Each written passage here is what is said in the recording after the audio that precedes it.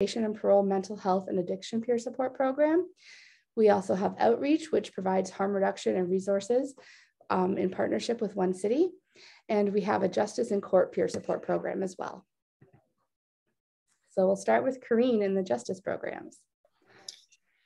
So our justice programs for the court pieces are open to all, 18 and up. Our bail program is ministry run, and it is open for individuals 16 and up of all genders. Referrals can come to me, however, it can be streamlined depending on what services they're needing, and a lot of our referrals for bail come from the courts directly. Just speaking about who is eligible for bail specifically, these are people who would otherwise be released, which is one misconception of our program. So these are for individuals who would otherwise be released, but lack the social supports and the financial supports in order to obtain release in the court process. So they do have to go through an interview process with ourselves to determine eligibility. People that are eligible are people that are waiting trial, remand for like a bail hearing, people in custody unable to meet surety releases or cash bails, and appealing a bail decision. One thing that I wanted to note for our bail program, specifically for the domestic piece of things and the domestic violence, is because it's a ministry run program, we do have standards that are handed down by the ministry. Right now, none of those standards actually are written specifically for domestic violence. However, there are discussions right now with the ministry on how to better support or how to determine eligibility if the charges are related to domestic violence. So right now that is in the works. There has been nothing to come down from the ministry to bail programs at this point, but it is an open discussion that we have regularly with the ministry and other bail programs across Ontario. Our justice services case management and support.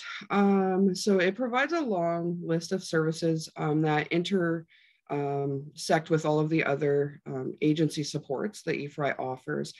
Specifically, these are people that are going through the court system though. So we do offer case management for people that are going through the court process, and we do things like navigating the court process with them, trying to assist them in mitigating their circumstances based upon what the charges are bringing them before the courts.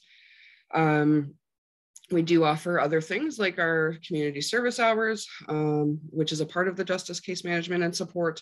We do offer peer programs for people that are going through the court system. We do advocate navigation and essentially just kind of meeting people where they're at in the court system and walking them through it. A lot of our clientele struggle with cognitive difficulties, or they are struggling with substance use, or they're struggling with mental health concerns. And the court system is really designed not to be the kindest to those individuals. So we try to do our best to assist them through that process and advocate and provide a voice for those who their voice may not be heard. We do work very closely along duty council, and we do have meetings with Crown's offices in order to ensure that everybody is on the same page. And if we can advocate for an individual going through the court stream to mitigate or lessen their sentence, that is what our primary focus is for support and advocacy. We do partake in 2 specialized courts. So we are actively involved in the community support court, which is for those who have cognitive disabilities or people that are experiencing struggles with substance use and mental health. They can apply to be seen in a specialized court, and the court is actively looks towards a treatment plan for resolution purposes. And we're also actively involved in the Indigenous Peoples Court. We do hold the coordinator position at EFRI, and that court is fairly new. However, we are an active role in being able to deal with the Western colonization of Indigenous folks going through the court system and advocating for more traditional healing practices.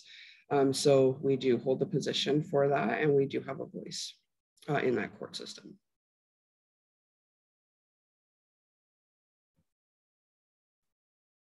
There we go. Thank you, Karine, for wrapping up the justice programs. Does anyone have any questions for Karine in the justice programs before I jump into community programs, just so you don't have to wait until the very end if there's something she talked about you'd like more information on?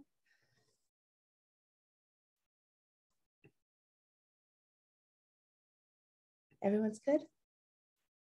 Okay, perfect. So I'll move into community programs. So in the community programs, part of EFRI, our programs are open to all women, men, and gender diverse community members 18 plus. So originally EFRI was opened as a pretty much women only agency with the impact, no, I shouldn't say that. When we got our bail program, we did open up that program to men as well. And with COVID, there was a shortage of services for men that are going through the court system here in Peterborough. And we, you're supporting a lot of women a lot, and so much until you get to the point where eventually you want to stop it from happening altogether. And so by providing supports and educational programs to men, we can hopefully stop those issues from reoccurring. So our community programs are open to all individuals. To make a referral, you can feel free, just email. You can just send me an email with the individual's name, their contact, or clients can reach out to me on their own. We always try to promote autonomy here at EFRI. So there's my contact information there. It's just an S at efriptbo.org, or you can call my number, which is 705-957-7456. Usually when somebody reaches out to us, I have a student that will return the client's call, and they will support the client in registering in all the community programs. So for community programs, we offer 8 sessions of supportive counseling. There's no wait list, so it's kind of a great alternative to get somebody in if they need a listening ear until they're able to get somewhere that offers long-term support. Our supportive counseling is done with our students under supervision, so it is just supportive counseling. It is not therapy or anything intense like that, but it's a listening ear that they can do once a week, once every week, or once every other week, as much as they like with our students. We offer one-on-one programs. So programs that we offer include anger solutions, healthy relationships, self-esteem, goal setting, anger solutions for men, healthy relationships for men. And there's a bunch of other ones that the students have been creating during COVID.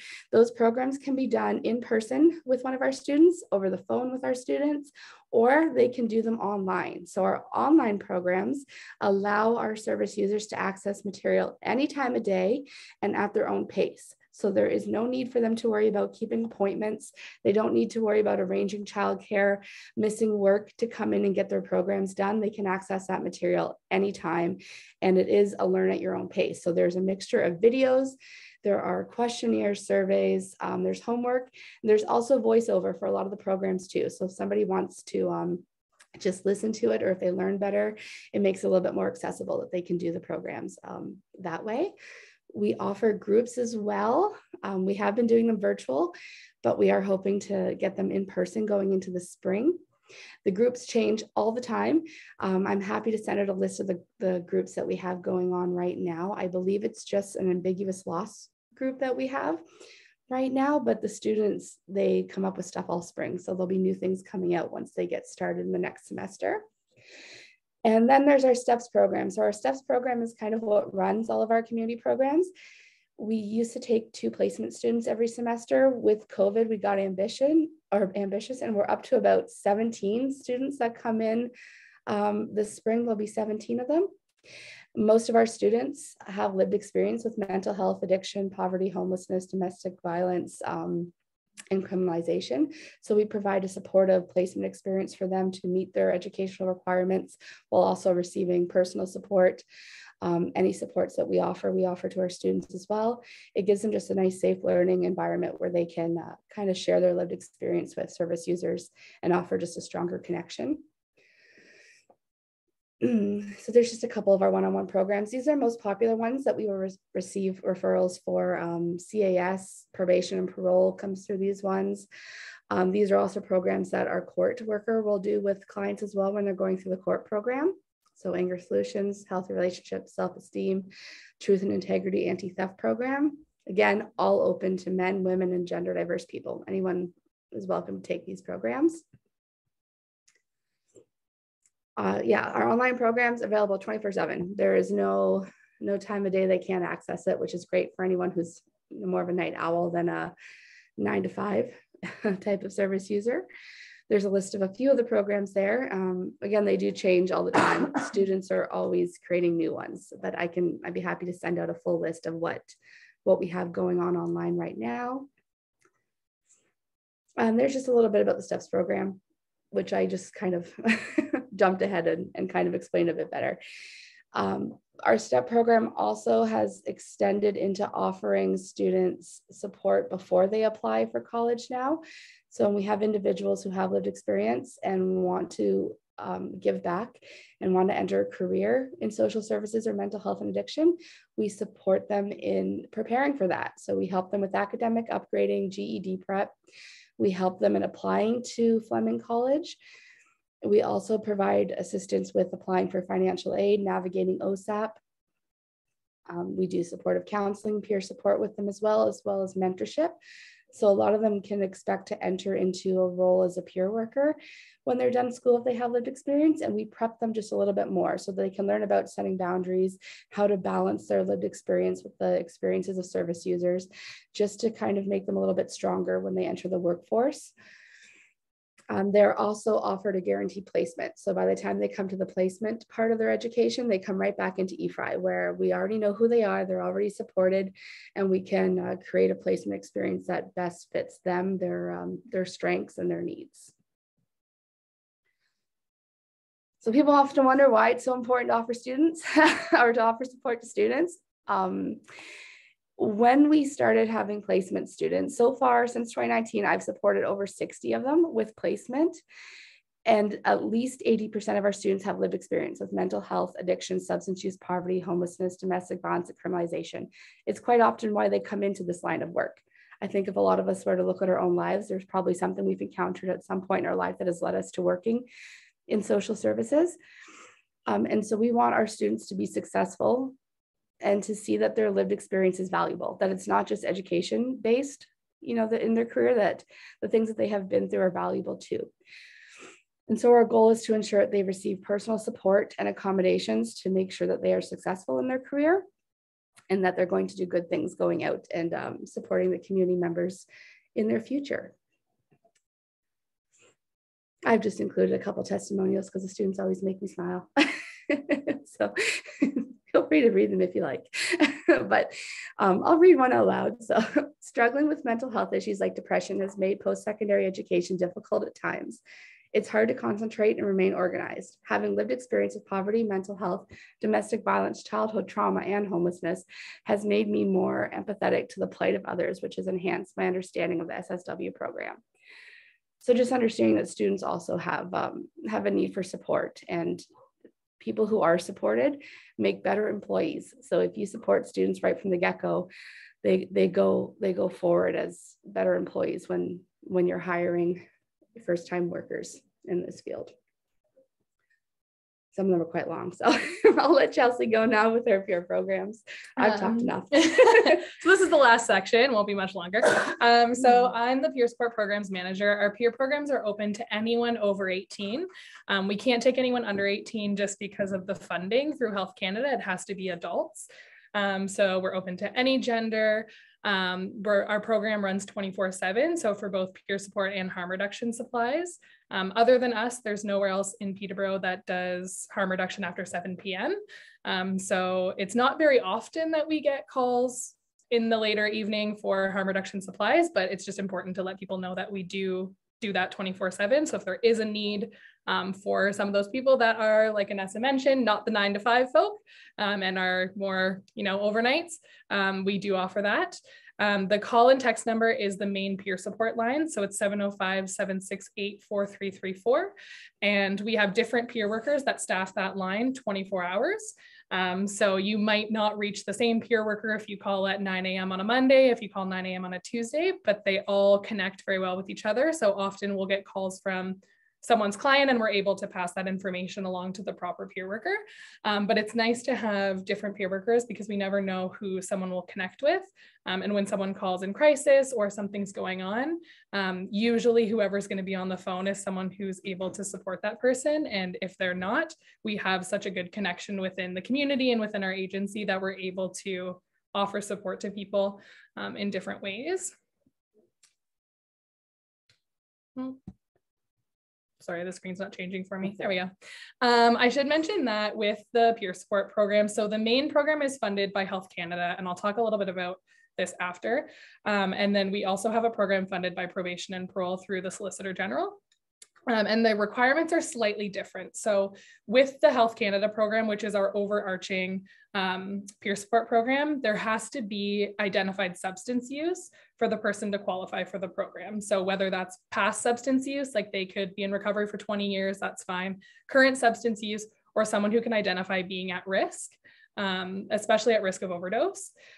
And then the other program, Probation and Parole, the MAPS program, that one, it can be substance use or mental health. However, the referrals have to come directly from probation, or if we get someone referred in a different fashion, like sometimes it's through the hospital or whatever it might be, we can connect with Probation and Parole to say, hey, this person has been referred, they've given us consent to speak with you, to just let them know that they're connected to the program. Nothing else goes back to Probation and Parole. It's a one-sided consent. They send us the referral for the person, and that's it. It's up to the person if they want that information to go back to Probation and Parole. Usually it's like, yeah, you can tell them I completed this program, or like that I'm still connected, or things like that, but we don't give any information back that the client doesn't want. So the peer support programs in general are just support that offer emotional and practical support between two people. Usually we try really hard to assign, when we do an intake with someone for peer support, we try to assign them to a worker that is going to be beneficial to them in what they're looking for goals. So we ask people like, are you interested in going to 12-step meetings? What kind of recovery are you looking at? Do you want safer use, lower risk use? Do you want abstinence? What are you looking at? And we try to match them with people that will be helpful in supporting them through those things. So people that have lived experience of homelessness, or who have like we have one peer worker who actually has a CYW. So she's very great with like supporting parents who have children. Either the children have substance use issues or the parent does and has the children. So we try to do things like that. We have the court support peer workers who have lived experience with criminalization. So they work closely with the justice program case manager to offer lived experience support through the court process. I'm trying to think of what else. Everyone has like a little niche kind of specialization that we try to like move people towards what they do. Like we have one worker who works specifically with people who don't have contact information and are living rough. So he drives around and meets them where they are, offers support, and does what he can to try to like track those people down that aren't able to come to the office for appointments or don't have contact information. So we try our best to offer the support to people in the way that they're looking for and through the person that would be most beneficial to them. However, that person is never stuck with that peer worker. Like if they identify like, this is not working for me, I need something else, we can definitely move them to a different peer worker. It's very flexible. We try to meet our clients where they are in their lives. There's no agenda to peer support other than supporting the person in the way that they would like to be supported. A lot of it ends up being system navigation. So people that need advocacy to get back into shelter, people that are experiencing mental health and don't have connections to CMHA, don't know how to go about doing that. We also do appointment attendance, so we can go with someone to do a warm transfer. We often go with people to the RAM clinic. We also work inside PRHC. So we're contractors within the hospital. So we have badges that get us into any spot in the hospital. So we often get referrals from them. We do rounds twice a day. So we check in at different stations and say, hey, is there anyone that can be referred to us? Anyone that is identified? We get consent first. The hospital gets the person to sign the consent form. They send it to us. And then we speak with the person. So there's always consent before we talk to anyone, especially because you're being referred somewhere because you've identified substance use. You don't want someone coming in your room and being like, hey, the doctors told me that you use drugs and I'm here to talk to you about it. So it's very, very much rooted in consent and making sure the person understands, and the person at any time can say, this is not for me, I'm done, don't want it, scrap the consent, and that's it. There's also no end date to peer support. So the person can be on the program as long or as little as they like.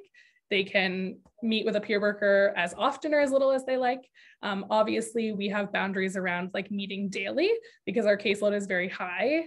We've been running for just over 2 years, technically just under 2 years for connecting with clients, and we've had over 500 referrals.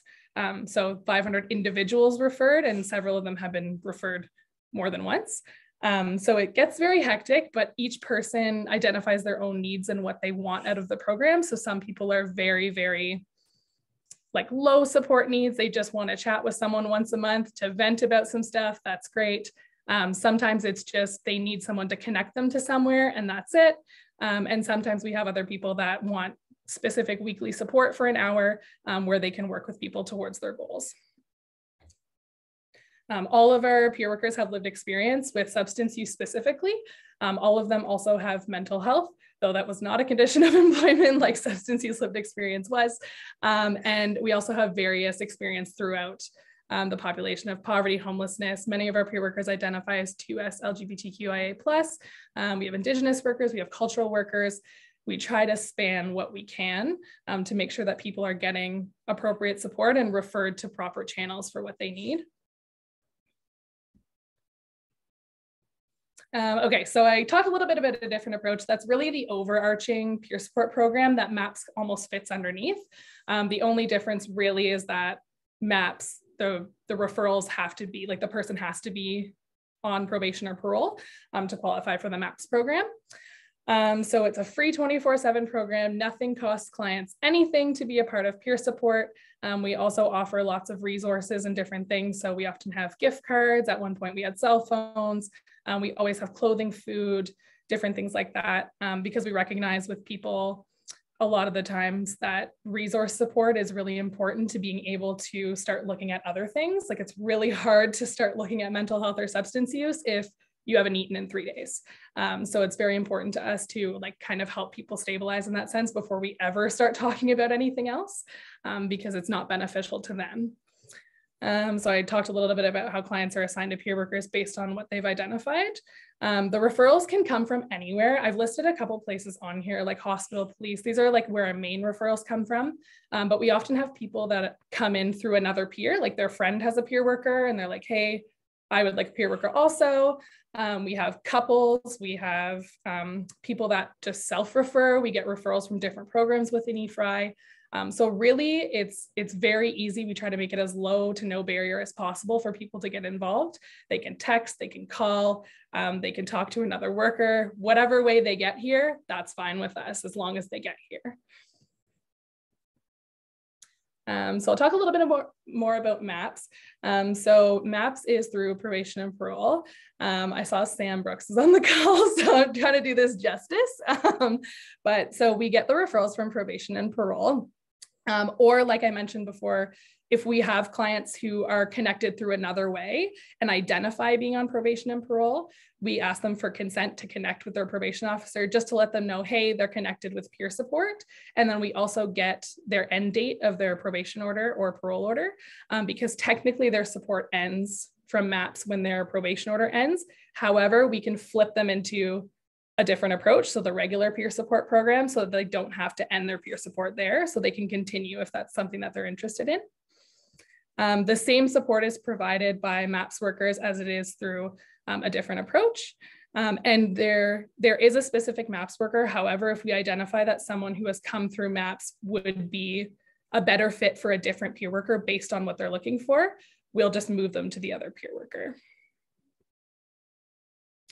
So we also have a harm reduction and outreach program. We've recently moved the outreach to One City. So for our drop-in, we do at One City Monday to Friday from 12 to 4. And there's all kinds of resources there. So we do harm reduction there, clothing, there's survival gear, there's peer workers there, there's always food and coffee, and also the One City workers and volunteers are there as well. It's also helped us, like a couple of weeks ago, we had someone who hasn't reported for bail that happened to show up and mention, hey, I've been trying to get in touch with my bail worker, but I don't know how to do it. I don't know what to do. I don't have contact information. So we were able to support that person in not getting a breach for not reporting for bail because they showed up at the drop-in and connected, and then we were able to connect them to their bail worker. So part of it is really trying to reach those people in the community that have gone MIA or don't have a way to contact or show up for the things that they're mandated to do. So it's really helped us. And then through the connection with One City, it's really nice to offer kind of wraparound support with what they do as well. But we also offer harm reduction at the office. So the office is the 24/7 option. We just ask that people either call or text after hours if they need support, because there's not always someone here. There's always someone on shift, but they're not always at the office. We do work from home sometimes. So like if someone calls at 2 a.m., it's not very likely the person's going to be at the office, but they can get here, get the supplies and get it where it needs to go. So yeah, drop off is available. Just depends if someone is able to do it at the moment. You might have to wait a couple hours depending on when it is. But we do make a point to be able to deliver to people. And if we can't do it and it's during PARN hours, PARN also delivers. So we will work with PARN to see who can do it quicker, who can get the person what they need faster. So we try to do like partnerships with people. And then with our outreach, so along with One City, we also do outreach throughout the community. So part of that is certain peer workers that go out and drive around and support people. Sometimes they will have specific days and times. We're in the process of solidifying it right now, but they'll have specific days and times and areas where they are. So for example, like PARN used to do certain times at One Roof during meal times so that they were there and able to hand out supplies. So something like that, where we're trying to set up that we're like in this area from 12 to 2. And if you need harm reduction, you can come and see EFRI in the parking lot at Murray Street Church or something like that. So more information will be coming out about that. We just got a grant for it, so it's a little bit in the process of being created. But yeah, I think that's all I've got. That's the end. I will mention we do have a housing program also that is in the process of being revamped. The original funding we had for it ended on March 31st through United Way. So we're working out how we can support clients ongoing with housing search, going to apartments with them to look, contacting landlords. How can we support people into getting affordable places, or like people that have difficulties in talking to landlords or securing apartments or staying in somewhere. We try our best to be able to support someone in building those skills.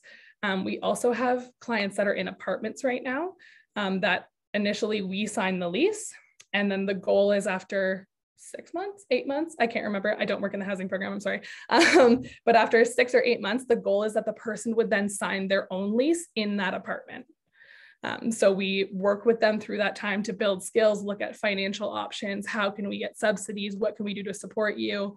What do you need to be able to move into this apartment independent of EFRI's support? Obviously, we'll still support them if they'd like, for sure, but the goal is for them to sign their own lease and then that apartment is theirs. So sorry, I just rambled a little bit, but I didn't have a slide in here about housing, so I wanted to add that in there, as that's something that's definitely upcoming. All right. Any questions about anything